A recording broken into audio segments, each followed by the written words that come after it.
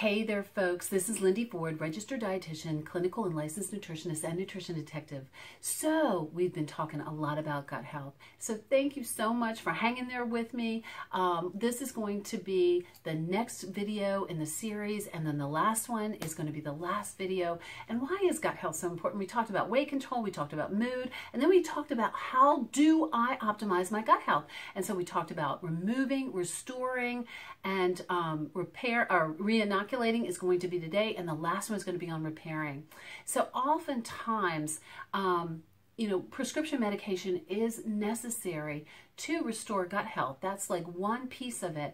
And we talked about that when we talked about remove. We have to remove any of the parasites, any bacteria, viruses through antifungal medications or maybe a targeted antibiotic.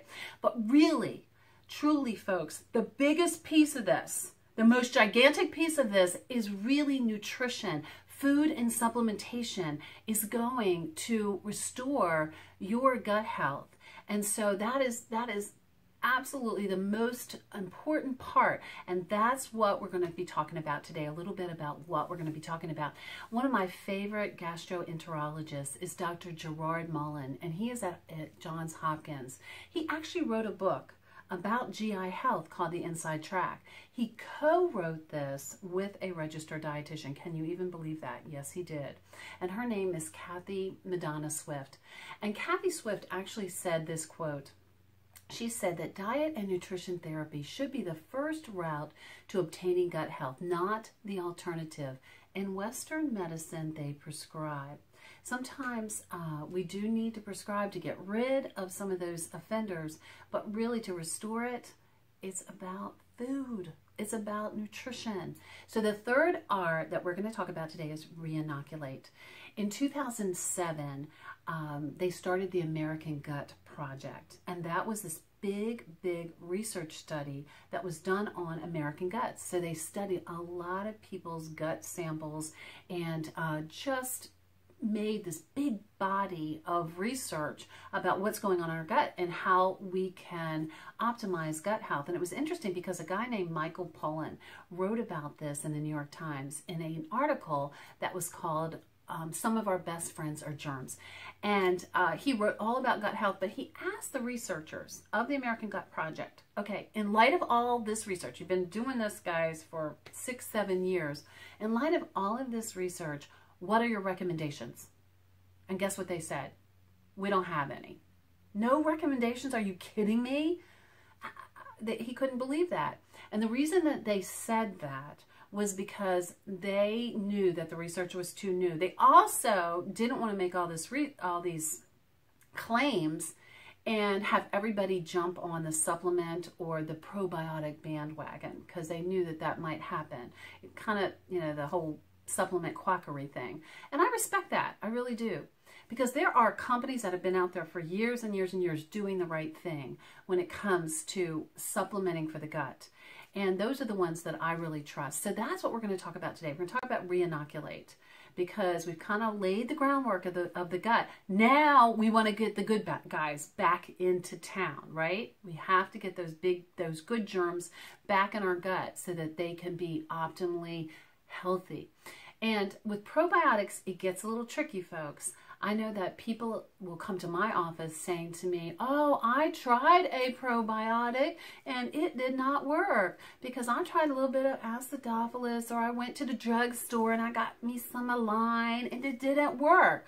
Well, for crying out loud, it didn't work because you didn't use the right probiotics. So when it comes to probiotics, you really do need the help of a health professional. I have to say that because they're tricky. There's some probiotics for IBS. There's better probiotics for GERD.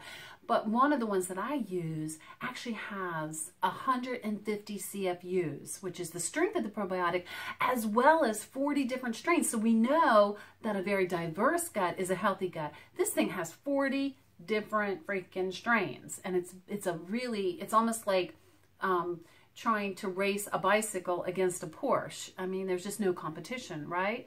So really, just having any old probiotic is not going to do it for you. You have to do one that's powerful enough to take care of your condition. right? So the other thing we can do to reinoculate is fermented foods. And that's an easy one. That is a really easy one, guys, that anybody can do. And you might say, well, what in the world's a fermented food? This is just food that has gone through a fermentation process that has a lot of those good microorganisms in them that are going to help your gut.